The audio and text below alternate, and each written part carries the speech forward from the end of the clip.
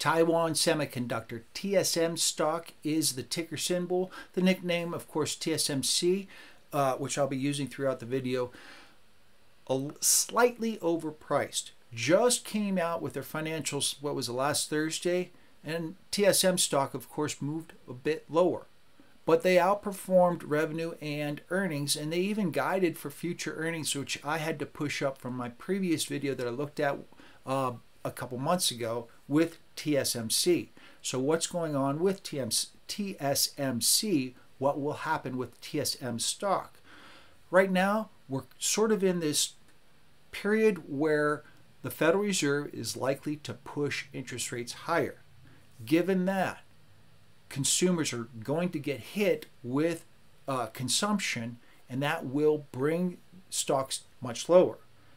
All these stocks, NVIDIA, Taiwan Semiconductor, across the board, Rambus, all of them, they're going to go lower. It doesn't necessarily have anything to do with Taiwan Semiconductor's capability of performing within any one economy, as much as it does that some of these stocks are simply overvalued. NVIDIA is way overpriced given future earnings and revenue. Because of that, as a value investor picking up TSM stock, there's going to be an opportunity for long-term individuals looking to buy into TSM stock on a value investing basis. Let's jump in. I'll show you the charts I'm looking at. We'll break out TSMC. Here's a good look at the 1-hour chart for TSM stock. After hours, of course, on, what was it, the 18th, we got the information, popped up, and then has sold off ever since. It was about 139, moved up to about 145, falling all the way down to 126, which is pretty steep. It's bounced back up, but just today, TSM stock has moved lower. And it all boils down to future economic data we're getting Thursday and Friday here in the United States.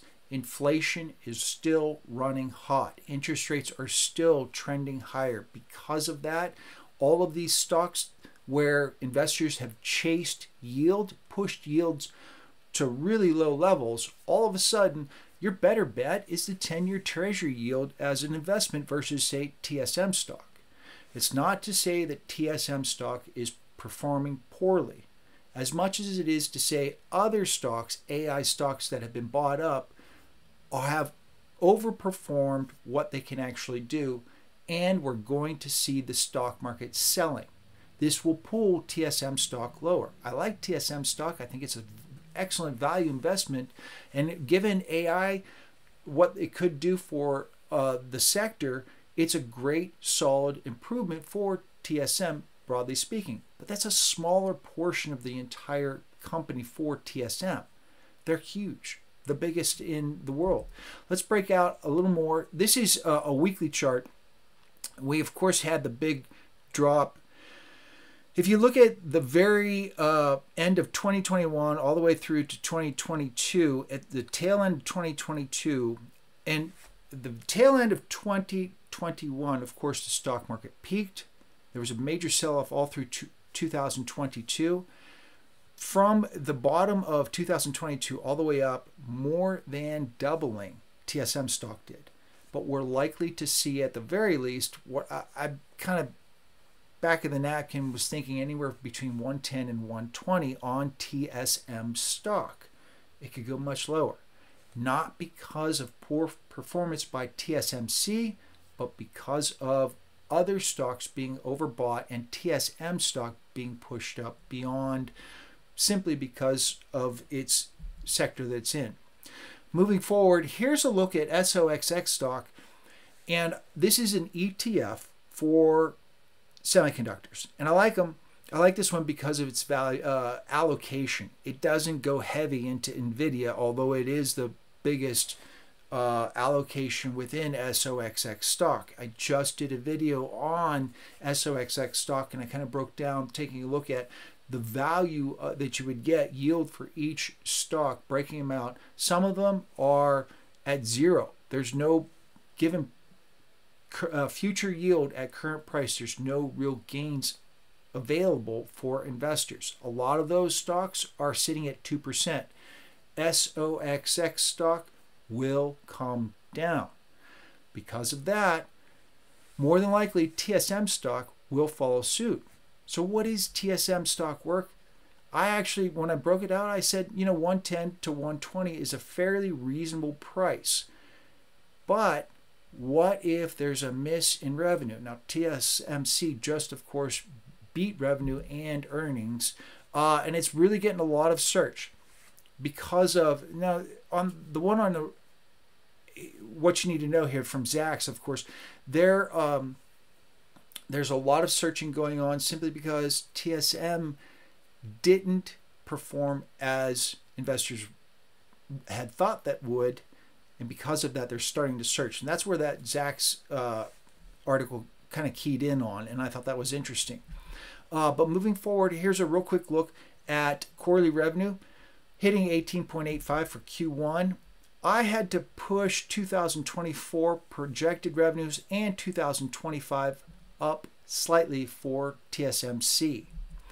Moving forward, gross margins, these guys are pretty consistent, and this is something you're always going to be looking for when it comes to value investing. You want to be able to reasonably assume, looking into the future, what any particular company could be doing at one time. Operating margins, fairly flatline, and that's something that's, as a value investor, you're also looking for, but it's the net margins that I really wanted to focus on. 38%, significantly outperforming the broader S&P 500.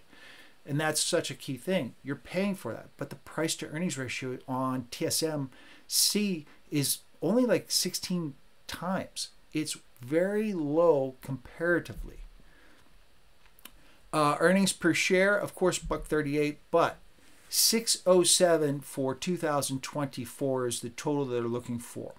Now, we've already printed Q1 for TSMC. Given the next 4 quarters, I broke that out, which would be Q1 of 2025 as well. You're looking at 639 total earnings projection over the next 4 quarters. TSM price, 132.50, giving you a yield of 4.82%. All right, now you don't get 100% of that 631, but what could the management do with that? Number one, yes, dividends are in there. Number two, they could pay off debt. Number three, they could buy back shares. Number four, probably most importantly, invest in the future. So that's 631, you're investing in that, and your yield is that 4.823%. But the 10-year treasury yield is creeping up, 4.65%. So what kind of yield would you want to get if the treasury yield, the benchmark rate, pushes above 5%? You'd want more. There's more risk. The downside risk to the 10-year treasury yield is so minimal. The Federal Reserve is close to getting inflation where they want. Maybe they have to bump interest rates up a quarter, maybe a half. I doubt they'd have to go beyond that.